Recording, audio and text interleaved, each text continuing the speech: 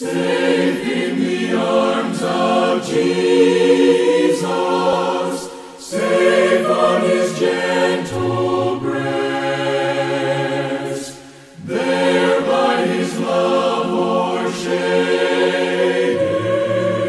sweetly my soul shall rest.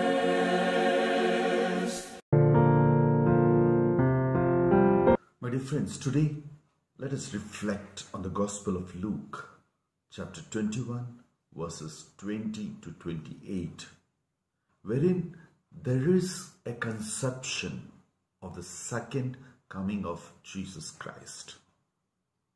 What does the horrible fate of Jerusalem teach us?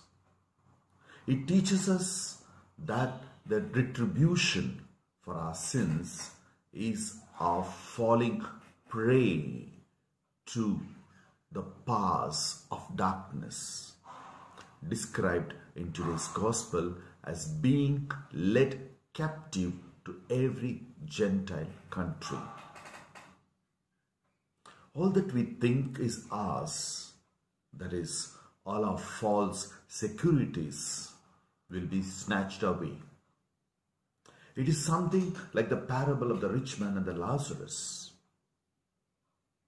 On the day of judgment, Lazarus was able to hold his hand and head high, whereas the rich man was suffering because he had sold his soul to his false securities. If we submit ourselves to Jesus in our daily life, by keeping his commandments, by loving and forgiving one another, then we can have no fear.